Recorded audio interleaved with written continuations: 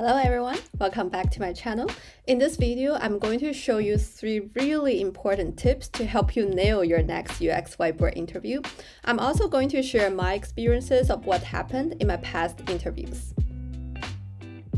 For those of you who don't know me yet, hello, my name is Soy and I'm a UX designer at Google, and I'm very happy to meet you here. I want to make today's video because one of the most requested one-on-ones I have done in the past was tackling UX whiteboard interviews. A whiteboard exercise is a design challenge that you complete in front of an interviewing team within a certain amount of time, usually 30 minutes to an hour, but there can be exceptions. So for example, in the Netflix interviews and interviews with other companies, I remember they could be an hour and a half. In a whiteboard session, interviewers give candidates a design challenge prompt, and the candidate goes about defining solutions and talking about their thought process. In my first video talking about overview of UX interview processes, I mentioned that based on my very recent interview experiences, I noticed that a whiteboard exercise is becoming more and more popular these days because it is a very efficient and effective way for companies to evaluate candidates' design thinking and processes. A lot of companies are replacing a take-home exercise with a whiteboard exercise because not everybody has the time to spend a full week to complete a take-home exercise, whereas a short whiteboard exercise could be fair to everybody. But on the other side, a lot of candidates think a whiteboard exercise is way more challenging than a take-home exercise because you're put on the spot to solve a very vague problem within a very short amount of time. And usually interviewers would intentionally leave the prompt as vague as possible to test out candidates' ability to navigate ambiguity.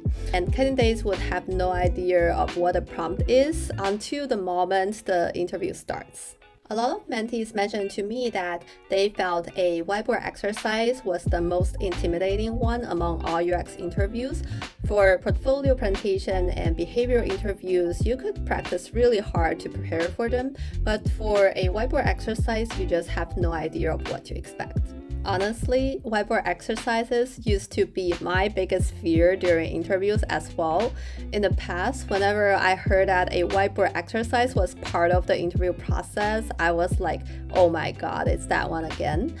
But after doing a lot of whiteboard interviews, I then realized that I was scared of it because I didn't fully understand what the interviewer was looking for. I was worried about how to come up with the right solution using a framework I created before a UX interview. But the reality was that interviewers, they do not really expect you to come up with the right solution in a whiteboard design interview because the interview is so short. Using a framework in a whiteboard session, I would say yes and no. So in today's video, I want to talk a little bit about what exactly are interviewers looking for in a whiteboard interview and how to ace your next whiteboard exercise. What I want you to take away from this video are 3 tips that I think are 3 of the most important secrets of passing this round based on my personal interview experiences. I did a free one-on-one giveaway in the last video, and the winner was already announced in a pinned comment in the last video. A huge congrats to the winner! From the title of this video, you probably know that I am hosting another free one-on-one giveaway today. I'll pick one winner to do a free whiteboard exercise with me together. In the session, we are going to do 30 minutes of whiteboard exercise, and then I'll share personalized advice on how to improve your whiteboard skills based on your performance in the session. The rules for entering this game is the same as last time. You just need to like this video, comment down below, and subscribe to my channel.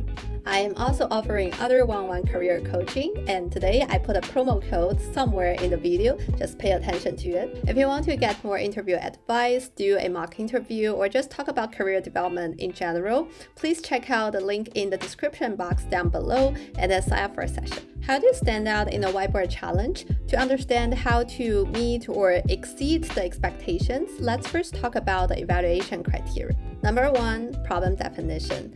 How well can you explore a problem space and identify big problems to go after? That's why a lot of prompts are intentionally left vague.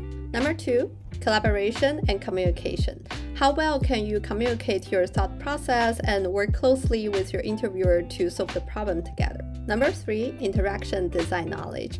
How well can you create reasonable design patterns and make trade-offs in different solutions? Number 4, idea generation.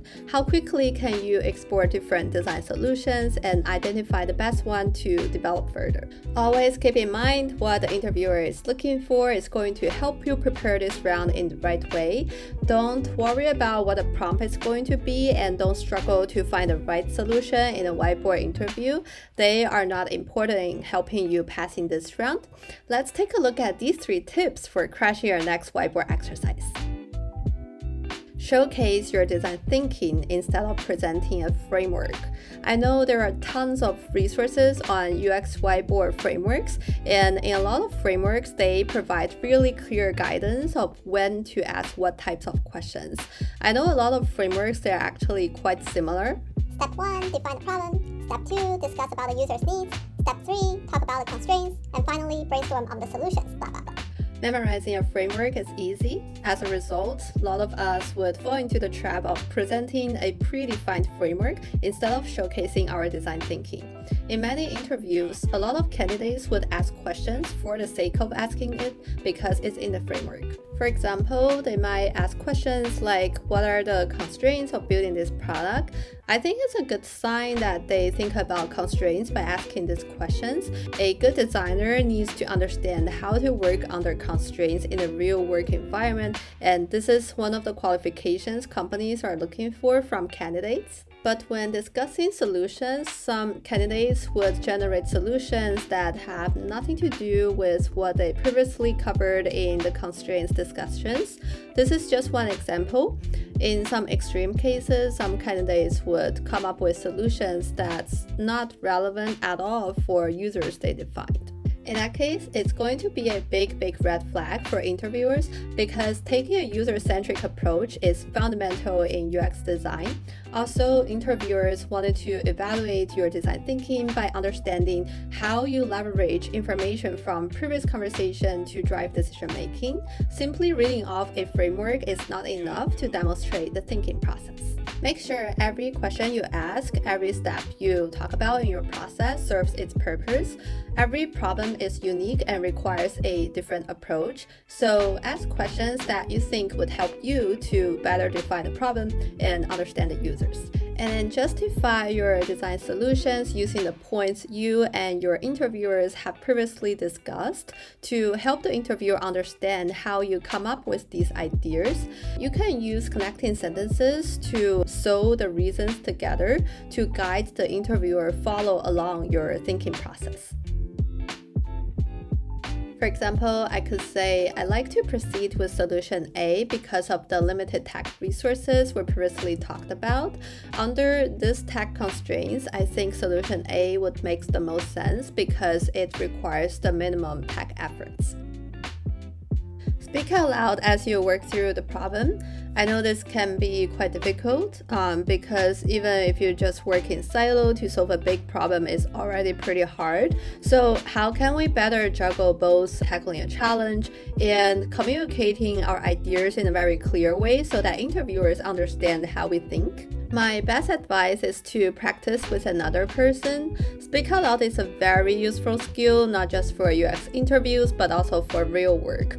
For folks who's currently working, whenever you are brainstorming or discussing ideas with stakeholders like a product manager, speaking out loud your thoughts while sketching on a whiteboard is going to help your colleague easily understand what's on your mind. For those of you who don't have a colleague to practice with, you could find a friend or anybody you know to mock a whiteboard exercise. As you practice with another person, you'll be surprised by the level of details you will need to communicate to the other person in order to help them understand your ideas. A lot of decisions might seem very straightforward to us. For example, when creating wireframe solutions, in some cases we create a discovery page and then we put a navbar on top and then a search bar. But without hearing any explanations from you for why you are making these decisions, interviewers might ask questions like, why you need a discovery page here? Why you put a navbar on the top? And why does the screen need a search bar? Even if they don't ask you anything, without hearing your reasons for the design choices, they would still find it very difficult to evaluate your design skills.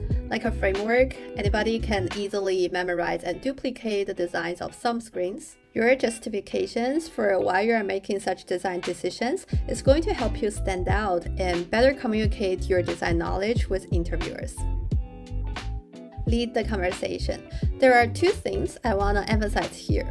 The first thing is that, different from doing a presentation, you want to engage the interviewer by keeping the interview conversational. But keeping it conversational doesn't mean you have to do a Q&A style all the way from the beginning of an interview till the end. You don't need to confirm every single detail with the interviewer. For example, you don't need to always ask, shall we put a component here versus there? Because there is a boundary between being capable of defining a strategy to help a team navigate ambiguity versus relying too much on guidance. So the second thing I want to emphasize here is that I encourage you to take the lead in the conversation and ask for feedback when collaboration is very necessary to help push the exercise forward. There are always a lot of things undefined in real work, so companies are looking forward to hiring designers who knows how to tackle ambiguity and collaboratively develop an effective action plan with the team. In a whiteboard interview, without knowing anything about this prompt, it makes perfect sense to follow up with questions to learn more about the context. But asking what shall we do in every step is not going to help you demonstrate your strategic thinking. Take the lead in the conversation whenever you feel appropriate. Once you have sufficient knowledge to proceed in the exercise, communicate to your interviewer that you have collected enough information you need, and this is what you're going to do next. For example, there's limited time in an interview and you won't have enough time to fully explore all the design options you have presented.